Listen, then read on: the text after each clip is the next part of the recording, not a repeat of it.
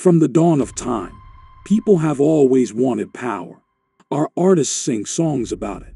Some use money, politics, influence, and a lot of things. There was a book named 48 Laws of Power.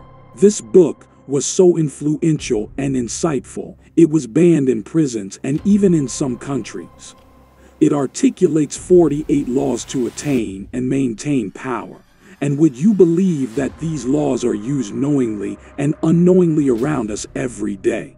Even in music, whether they talk about the gangster life or love, most dance hall songs echo the sentiments of how to get, maintain, or take power.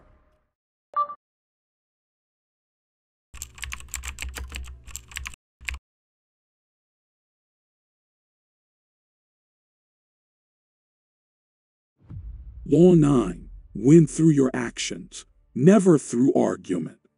Any momentary triumph you think you have gained through argument is really a Pyrrhic victory.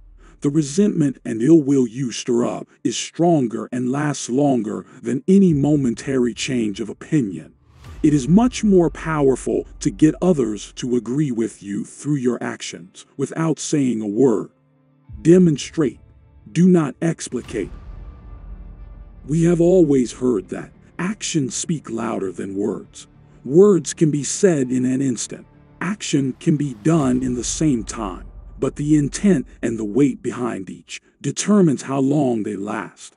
Words are easier to produce, so they are used sparingly, but the words of a powerful man, a king or poet, can last forever.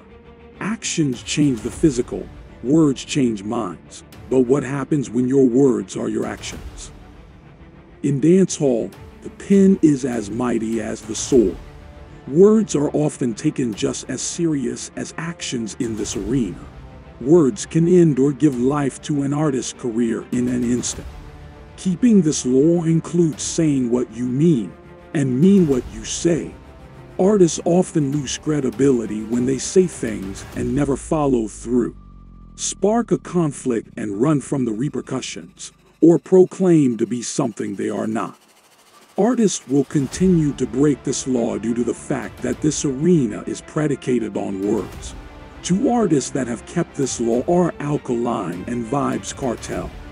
Two sides of the same coin, they keep almost every law of power that is written. They are both extremely methodical in their actions, controlling the narrative in their every action. When they talk, their words mean something, and when they act, it is very effective. They never say more than necessary, concealing their intentions for the right moment. Words without action are void of meaning.